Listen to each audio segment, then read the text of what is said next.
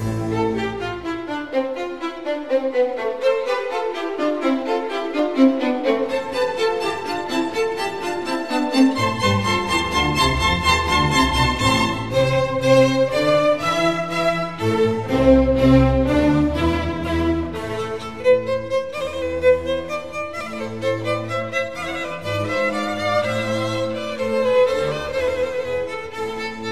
started out with Avonex for the first 8-9 years, and then I started to have more and more relapses, and we decided that I was probably building an antibody against the Avonex. My doctor took me off of Avonex and wanted to try me on Copaxone, a different type of drug, and I did not tolerate Copaxone. I had severe reactions, injection site reactions, pain that would last for weeks.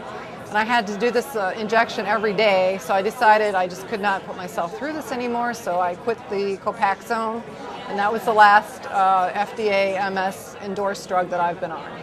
Nobody ever thought about the possibility, what if a drug comes along that would challenge the existing expensive drugs that are already on the market? What pharmaceutical company would want to threaten its own line? He said, you know how much money it takes to get a drug through clinical trials and approved by the FDA? I says, no, but I bet it's a lot. He says, it's probably over $1 billion now. He said, let me ask you a question. If you were a businessman and you invested hundreds of millions of dollars in a product, and when it came out, it didn't do what it was supposed to do, and it had horrible side effects, and then you found something that was cheap and easy, would you switch from your product to that cheap and easy product without any side effects, that efficacious product, and lose all of your money? I don't think you would. And it becomes a point of competition, and I think when they look at that, that you're using a very cheap drug such as LDN, and you're taking away from a pharmaceutical drug where there's a lot more money involved, you're going to see more irritation or friction from the conventional community. She sees low-dose naltrexone as a people-powered drug, and it is. It's a grassroots drug because the system still doesn't really want it for a variety of reasons. I feel I was very disappointed with my neurologist. I brought her printed literature on LDN. She never even acknowledged receiving it. I know for a fact that she received it, and I just feel that she's my doctor. She works for me. She's supposed to be taking care of me, and yet she was not willing to even look at or read the information that I brought to her about the medication that I wanted to try. We have to remember that 50% of the medications that are in the PDR are prescribed for off-label uses. I don't need no stinking double-blind study to know that this stuff works.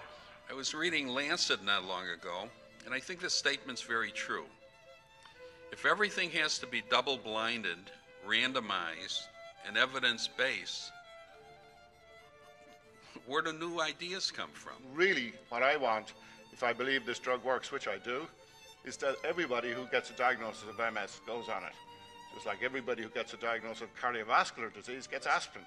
Everyone here is a risk taker. Anyone who decides to go on the drug, anyone who decides to dispense it, anyone who decides to prescribe it, we're all taking risks. We're sticking our necks out, but we know why. Having given myself an injection once a week for the past 9 years, and then having to give myself an injection every day, and having severe reactions to both injections, and to continue to have disease progression, I decided I had had enough.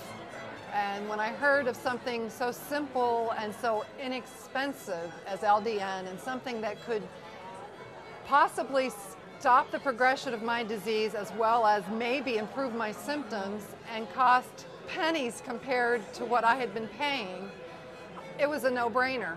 And I decided at that point in my disease progression that I was going to go for it.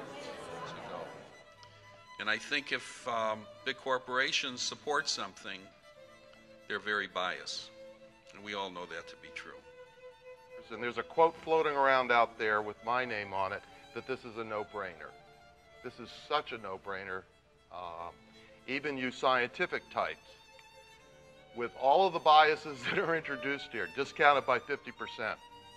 Tell me a drug that treats MS that has 40-some-odd% of the patients with no exacerbation. Tell me one drug, please. Educate me. 71% of their lives improved. How many drugs do you know, for I don't care what the diagnosis is going to be, how many drugs do you know improve 71% of the population's lives? But I'm encouraged enough by the story of the two Australian doctors, whom most of you will probably remember, who discovered the cause of peptic ulceration when they found the bacteria H. pylori in the stomach years ago. And nobody believed them, particularly the gastroenterologists at the time didn't. And they really were despised for quite a long time by most of their medical colleagues. But they were right all the time. They stuck to their guns. And, 30, 40 years later, they've been acknowledged. He said in 1540, the hardest thing in the world to do is bring about a change in a society. Everybody will be against you, especially those with a vested interest in the status quo, who have lived for a long time with tried and tested ways, or who have something to lose. And I'm afraid he might well have been talking about LDN today. If we were all really as human as we pretend to be, we would all cry. More people could not be allowed in because we were at full capacity. As Cindy said, the passion reflected here by people who came from all over, from California, from Ireland and England and every part of the United States to be here. We're talking people who have been helped by low-dose naltrexone, is part of this people thrust that has brought low-dose naltrexone forward. Another fine conference. If you weren't here, you missed it. Sorry about that. Since the next one we're hoping will be over on the West Coast. If it is, great. If not, well, somebody stand up and help us out. Take care. Cut.